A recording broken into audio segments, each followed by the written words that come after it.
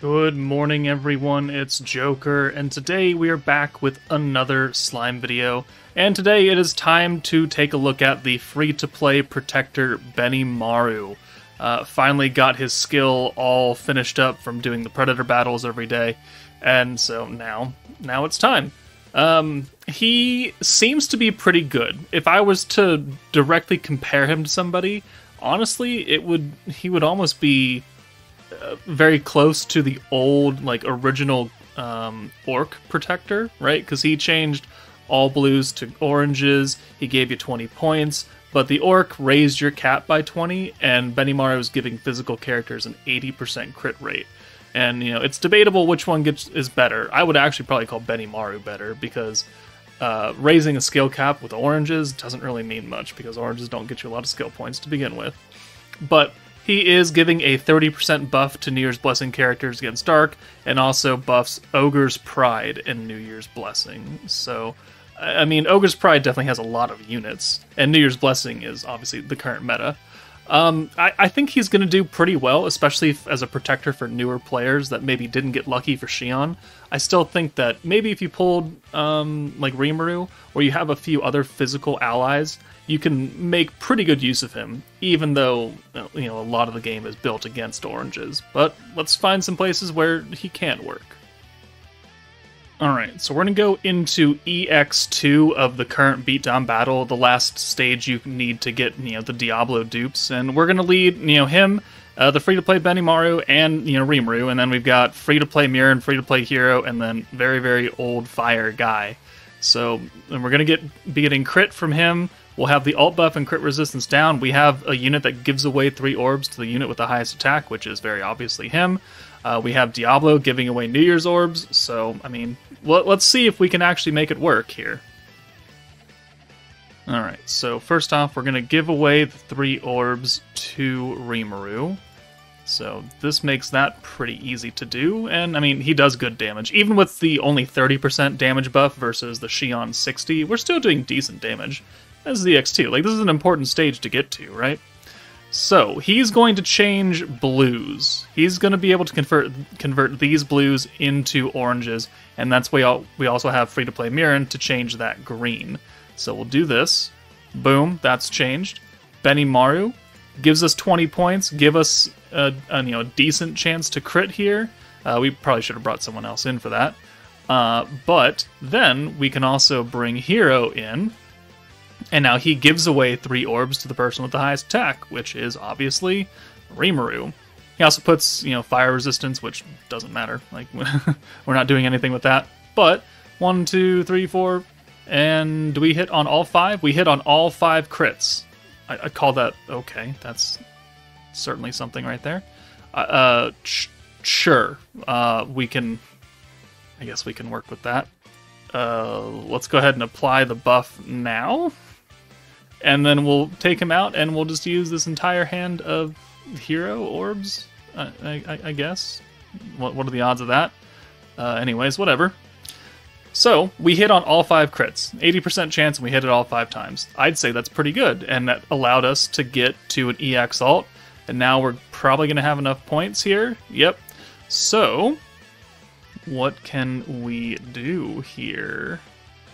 Honestly, not much. So let's just go ahead and alt buff, lower the crit resistance on Adelman, and then we'll bring Rimuru back in for Guy, I guess. And then we'll convert those 2 blues into oranges. Give us 20 points, which I don't think we can do anything here. Well, we could... No, we could rainbow here. Alright, let's do that. Or we could do the gauge buff. Let's do the rainbow, because we'll be able to combo this entire hand now. So we'll send the hero alt, we'll send the Rimuru alt, Diablo, hero, and then we'll end with the Rimuru orb. So hero is not going to do good damage. But we crit. 21k. Rimuru did not crit. Alright, we missed it there. Unfortunate. Do we hit it on the 200% orb, though? Yes, we do. 62,000 damage. Oh, okay, that's a nice hand of blues right there. Okay. Man, I'd really like it if we had another hero, or another BENIMARU, huh? That'd be pretty useful right now. but we're going to have to just play around with it. We've used all of our skills, and so because, you know, we're not getting full hands of oranges every single turn, we don't have a lot of skills that cycle, it is kind of tough sledding right here to get things going, but we should be able to make it work.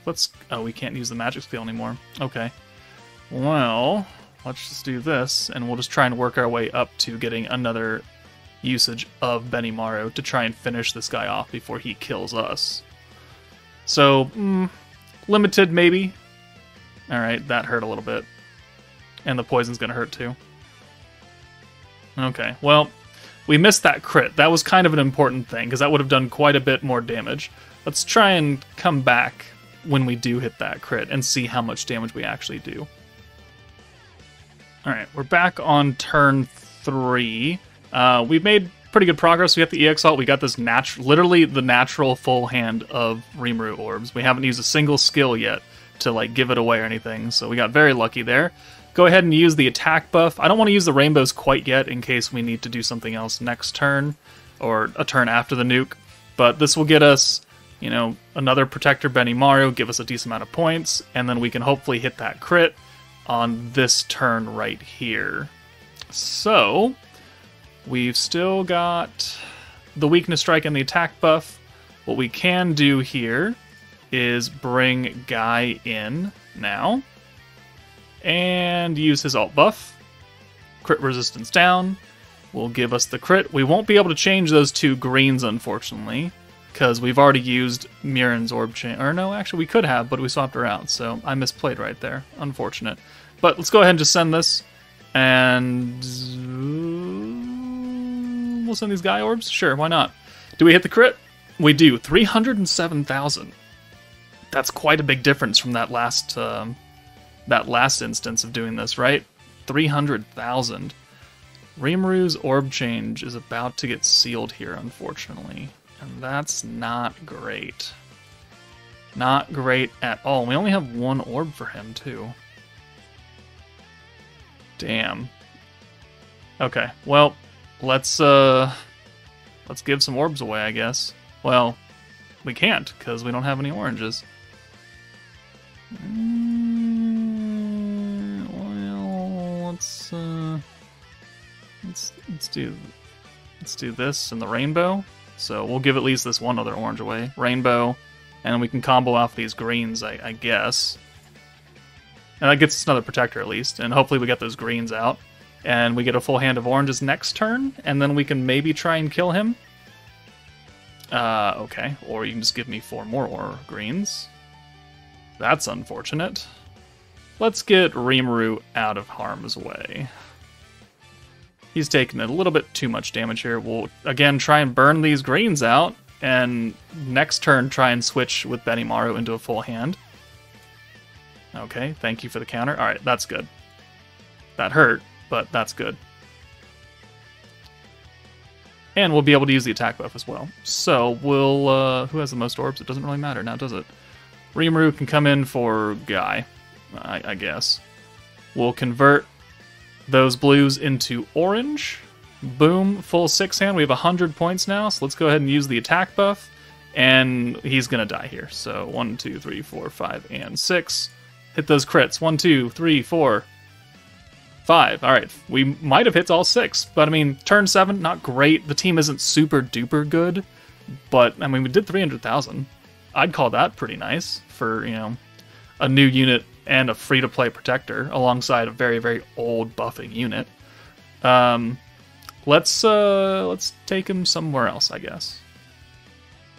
Alright, next up, we're going to take this kind of makeshift, almost free-to-play team into Conquest Hinata, where we can use orange orbs because it was built around using the orc.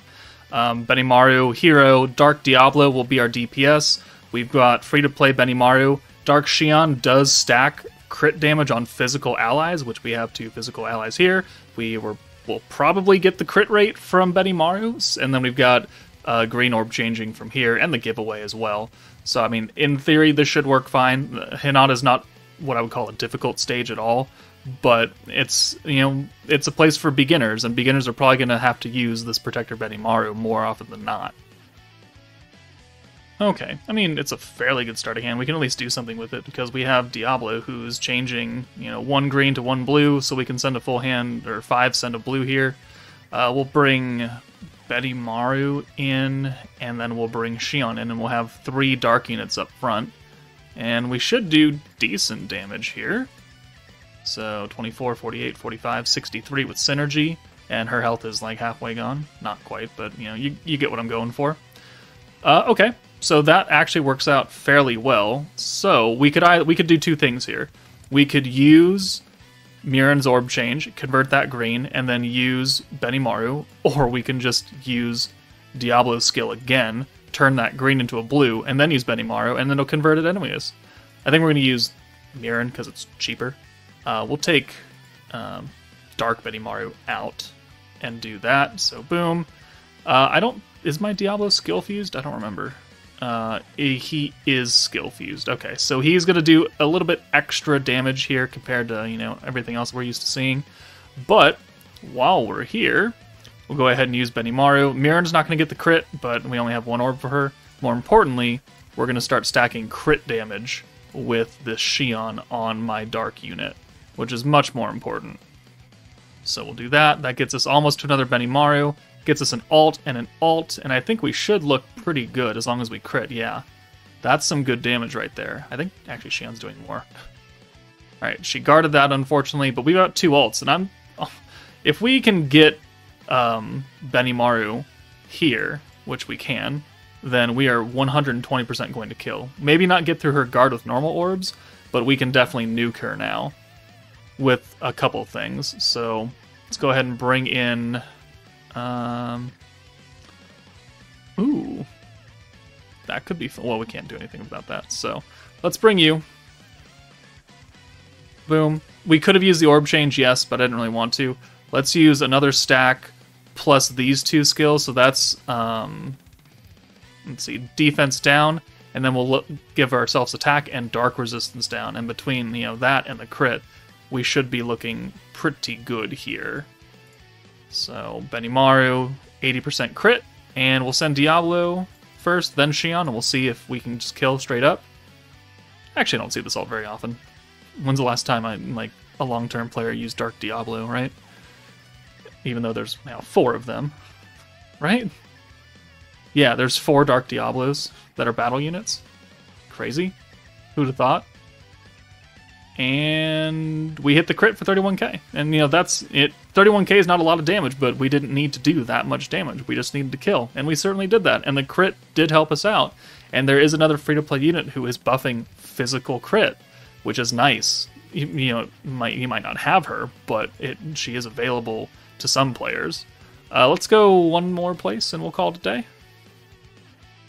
Alright, the last place is going to be Crucible 100 versus Rimuru himself. 241k is what I would say a decent amount of HP is for an enemy when you're in the new game. We're going to bring a whole bunch of blue orb changers, because we need more protection gauge, and we can change all those blues to oranges with BENIMARU. So, I mean, logically, I'm trying to make this work. Gaza will be our DPS, free-to-play Soka's here, Old Leon for the light buff for these 2, and then, again, stacking crit damage with Shion, and then converting with Rimuru. So let's see if... Does the stage nerf anything, by the way? I should probably check that, huh? It nerfs blues. Okay, well, awesome, great. We can convert all those anyways. Okay, we'll try and make this work. We're just going to send these blue orbs. We're going to bring Shion in for Gazel, send these, and then try and bring him back in next turn with all 5 of these Leon orbs, maybe 6 if we get lucky. It's 5, okay. That's fine. They're not nerfed, though. Damn, I should have brought Miran again, huh? Probably would have been better. Oh well. It is what it is. So we'll bring Gazel in for Leon, and then we'll send these 5 oranges, and we'll see what next turn looks like as far as orbs are concerned. We're doing good damage to him. Okay, it's a whole butt ton of greens. Excellent. The blues are nerfed now, which is unfortunate. So, you know what? I think I'm just going to send these greens as well, get them out, because I want a nice 6-hand send of something. Get out of here. Okay, let's get a stack of crit damage. Let's just do that. We can change that green with this skill right here. And then we can use Gazel's attack buff and then crit damage right here. This 20% crit damage from Gazel will stack alongside the Xion because one is temporary and one is permanent. So increased forever 5% and then increased crit damage 20% for 3 turns. So we can do that, and now that we've converted those to blues, we can then use BENIMARU and change those blues into oranges, and you know, that's how I was wanting this to work out. Xian's gonna have crit though, so I guess we'll leave her in. So let's see how much we do here. 55.9, okay, not terrible. 55, 13k is a lot better. Alright. And we crit everything that we could. Awesome, and he's almost dead. And we got close to cycling. Oh, we have another ult though, and the blues are no longer nerfed, which is also great. So, you know what? We're just gonna do this. We're going to send him away, and then we're going to orb change this into a full hand of blue. So we've got Rimuru's orb change, Xion's orb change, call it good. And then yeah, next turn he's super duper dead because we'll be able to crit again. The Gazel crit damage buff will still be there, and we're going to lower his health anyways right here by a significant amount. Yeah. So okay, we can start the outro then. Overall, like, no, the free-to-play protector is never going to set the world on fire, but that's not what they're meant to do. They're supposed to give players somewhere to start out with, some kind of protector to use in case you don't pull one out of, you know, your tutorial multis and your rerolls and such things. It's supposed to help you begin to play the game, especially during the month that the protector comes out, because they have that extra damage buff, and you know, they also want you to, you know, at least try and get lucky for the current meta, and if you can pull like Rimuru, you're gonna look pretty good. So light buff, and then we're just gonna nuke this guy. You'll be looking pretty good. So overall, BENIMARU I think does a lot. You know, when you're comparing him to other free-to-play protectors, he's got 3 different effects, right? He's orb changing a full field of blues. He's giving you 20 points. He's giving you a very, very good chance to crit on physical people, which is like half the game. So I think for a free-to-play protector, he's doing okay. We've come a long way from really, really crappy free-to-play protectors like Dino and Chloe and... why is every Soe card ass? Yeah, it's like, you can have this, where you can change 2 orbs to green, and you can have a 80% chance to crit, and nothing else. Like, do you want this on BENIMARU, or would you rather have BENIMARU's skill? I personally would rather have BENIMARU's. So we've come a ways from this. This was late March into April was this Soe, so 8-9 months from like behind, and we can see that they're already making great strides in making free-to-play protectors much better.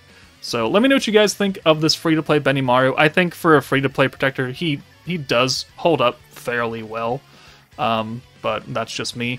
That's it for me. Take it easy, guys, and I'll see you all later.